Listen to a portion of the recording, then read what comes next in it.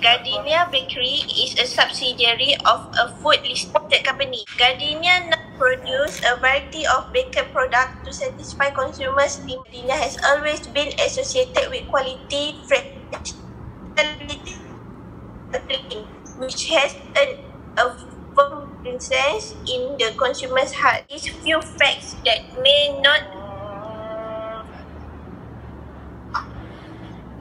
delivers fresh bread 365 days a year, rain or shine, to more than 25,000 outlets throughout Malaysia. Thank you. Present about issue of the bread. First, burden consumer, some of them out of budget. Consumer cannot buy the latest price because the new price increased from RM3.55 to RM4.40. Example, bread Gardenia. Number 2, Gardenia take advantage and make a profit from this issue. All bread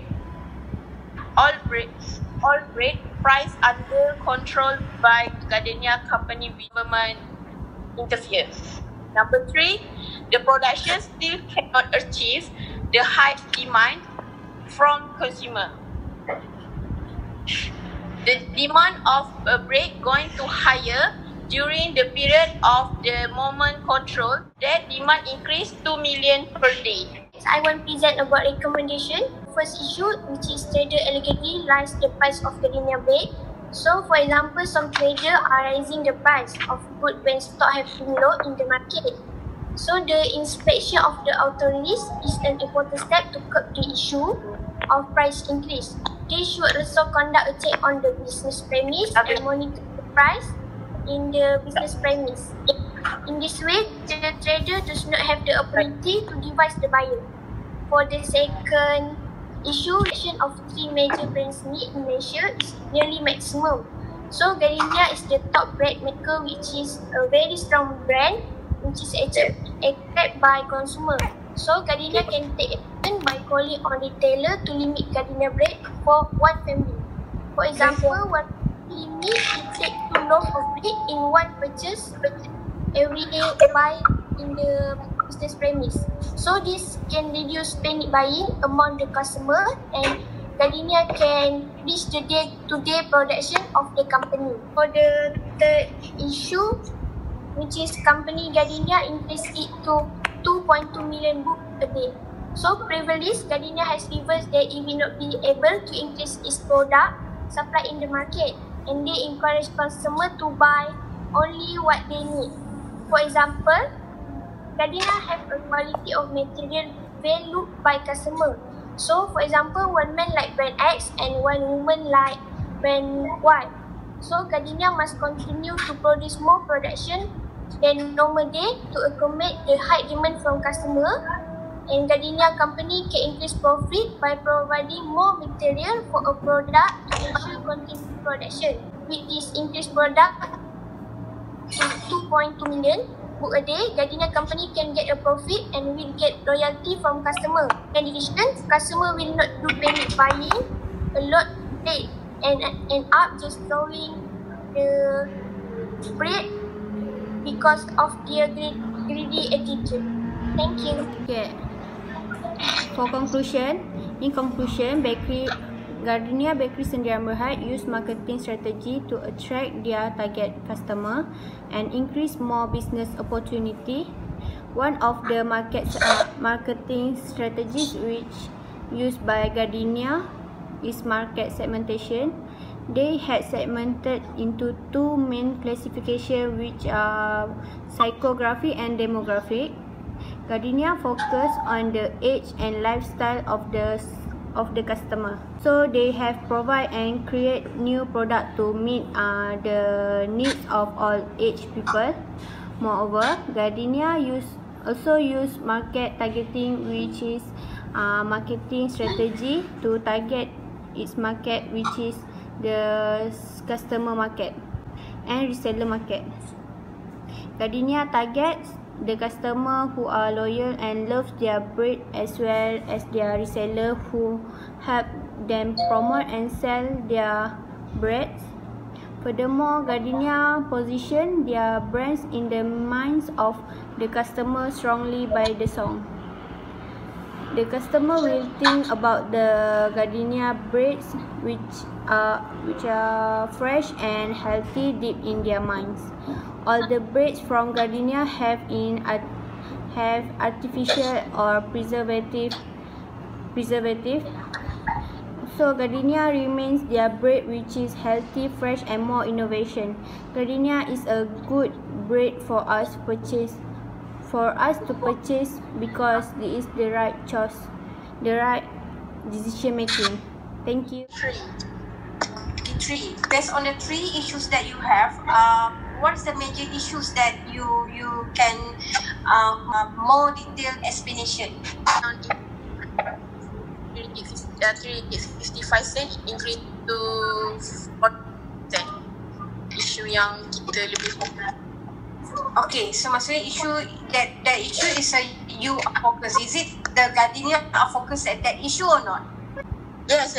So how the Gardenia solve that's the problem? So what's reference that you are using untuk support that kind of issues? The picture, you can see the notice that Gardenia cannot supply the bread of stock.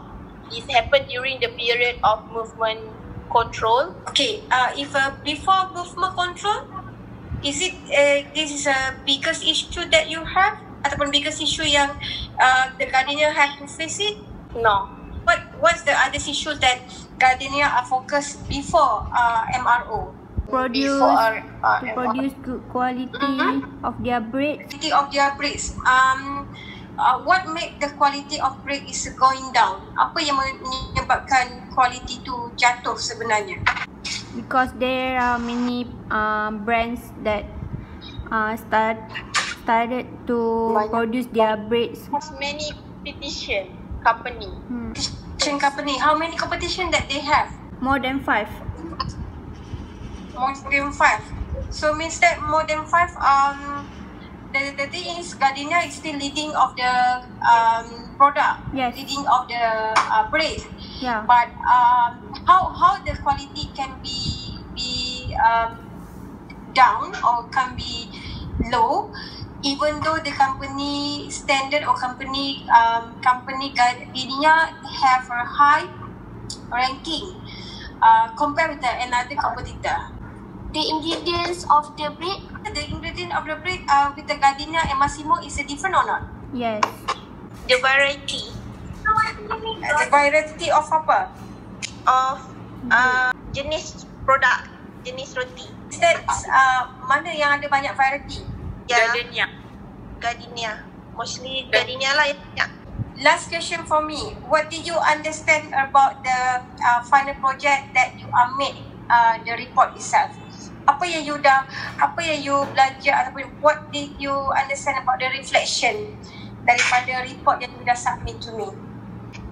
Based on my research, every company have their own ingredient and their own issue to make the company be a top bread maker. A strong name in the company. Based on my understanding, bread company has so much competitors these days, so they have to make up many variety to stay on the track. To me, every company will try to increase their sale with flavor like Gardenia. Every month or every year, insyaAllah dia akan suatu flavor baru sebab dia memang akan ada flavor baru macam roti untuk naikkan sale dia, untuk tarik perhatian. Okay, Gardenia dia lepas dia ada banyak kompetitor, dia akan start provide new product and produce more product. Small business. One of you, how did you expect for issues actually. For those small business, I can say we also have a few friends lah among us. Bukan kata saja hilang mata pencarian, the boss atau the owner is self closed down. Okay, as I mentioned that now actually a very good lunch to those actually doing business. Very some company they are really do work, some company not. That's why if you see from the beginning, I think first PKP announced a lot of what call apa ini? Supporting in term of benefit lah. Government keluar more million, especially for those small business lah. First 6 months no need to pay rental. Any lah. I think kedai lah, the car, the housing, semua ada kena-mena lah. So this kind of actually a saving. So what government do, they try to support in terms of that part, but in the same time they also need to take a part of opportunity to think and repeat again the same story of the facial story. Change facial story and change the opportunity to be agent. I think everyone can take the opportunity